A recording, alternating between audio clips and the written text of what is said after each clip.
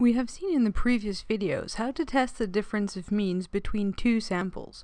But what happens when we have 3 or more samples? Then we must learn a new technique, the analysis of variance test, also known as the ANOVA technique. One thing that is slightly confusing with the ANOVA technique is that although we are testing to see whether the means of samples are different, we do not actually test the means, but rather the variance of samples, hence the name analysis of variances. Here's how it works. Let's take these 3 samples. Each of these samples have a mean, right? And each of these samples, of course, have their own variance. We can also calculate the mean of all of the values of the 3 samples. This is called the great mean. The first variance we can see is the difference between each sample mean and the great mean. Indeed, in this case, only the second sample mean, the yellow one, is equal to the great mean. This variability is called the between group variance. I'll show you later how to calculate it, but here is the symbol for the between group variance. It's basically the symbol for the variance, to which we add a sub b. The second variance we can see is called the within group variance. This variance shows how each individual value found in all of the samples vary according to the great mean. So to calculate this variance, we must take each value in the blue sample, each value in the yellow sample, and each value in the red sample, and check each of these values to the great mean.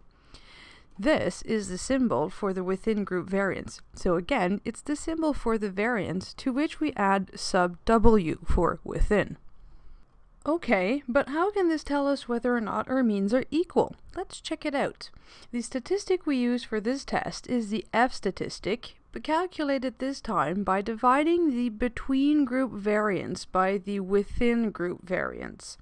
Here are 2 different situations with only 2 samples each. We will assume for the demonstration that the great mean is equal for both cases and that the n values are the same for both cases too. Just by looking at these, we would have a tendency to think the means might be considered equal in case 2, whereas they would be significantly different in case 1. Let's start with the within group variances. Remember, that's the variance for all the values of all the samples in respect to the great mean. Take a look at the 2 extremities of both examples. They are equally lined up at each side. Also, we know that both great means are equal.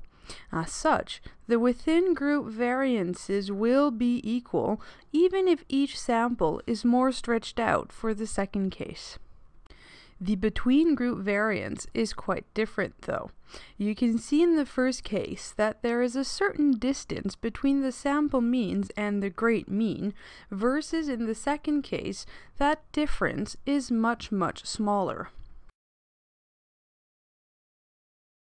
For the sake of example, let's fix fake numbers to these. Our denominators, which are the within group variances, are equal, so let's say that they are equal to 10. Our numerators, the between group variances, are not equal though. We've determined that case 1 has a higher between group variance, so let's accept the values as being so. So the respective f's are of 8 and 2. Don't worry if you don't get why the numerator is higher. It comes from how they're calculated, which we will see later. Recall what the F distribution looks like. It starts at 0 because we can't get negative variance values. Higher differences in variances locate us higher in the distribution. Our F value of 8 for case 1 would be located maybe here, versus the F value of 2 for case 2.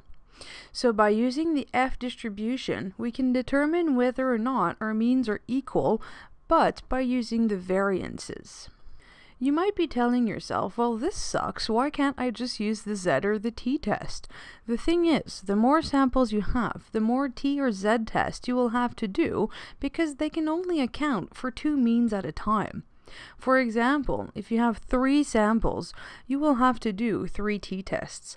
Indeed, you have to compare the means between sample 1 and 2, between samples 2 and 3, and between samples 1 and 3. If you have 5 samples, well, the number of tests gets up to 10. If you had 10 samples, you would have to do 45 tests. So if you want to do so many tests, please feel free to go ahead, but it might be simpler to simply do the ANOVA technique.